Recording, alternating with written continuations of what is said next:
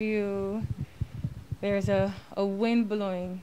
It's a breath of fresh air. Right now for us in St. George South, I think people are ready to get back to the polls and elect a representative that they know, really has a heart for service. And I believe that when I go to each and every house and I really speak to people about the type of politics I intend to practice, they understand. And they even tell me that they could look and they could see and hear it in my voice. The sincerity when it comes to serving them as their next MP. And we really feel as if we are ready to hit the ground running because, everything is unofficial until today. So it is official that the race is on and we are fit and ready to contest. In interacting with many of the residents in this constituency, what are some of the main issues or problems they want to address?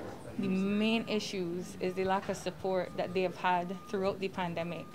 Financial support, welfare, mental health support. There's been a lack of support at the family level. Obviously, families have spent a lot of time indoors, and you know how it goes when too many people are in one space. Some people are getting the chance to know their partners all over again, and it brings a different dynamic to socialization that people have not really been prepared for. And as I sat back and watched and waited for government to at least begin to consider the challenges that Barbadians have had, all we have been bombarded with are messages of directives on what to do and what not to do, stay indoors and sanitize, but no one has come forward to ask persons how they are doing, how they are coping, or how they intend to go forward. And that's been the most troubling for me that I've seen thus far. Thank you very much. Thank you. What different means are you using to reach out to your constituents? The different means that we have utilized. So this year, I believe that I undertook some efforts to do some telephone canvassing. This was when we had the spike in the summer.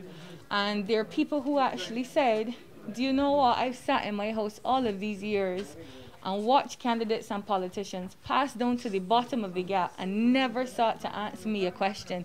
Somebody even said that they make a beeline for certain places because they believe that some people don't need representing. I had a call this morning from one of our communities that people will perceive as being, middle upper class. And the young lady said, I'm 25 years old and it seems as if the representative does not believe that we need representation. And she said we have the same struggles as working class youth. They're not providing any opportunities for us, and we want to know that if there are opportunities available, that they will be available for all.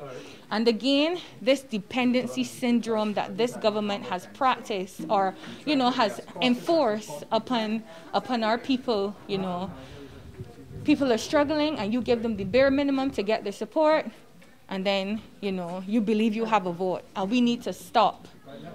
This election, they call it a snap election. I call it an election of the time because people will go and vote for who they want. And I believe that the influence that we have had over the last 6 months will give us the opportunity to serve the constituents of St. George South.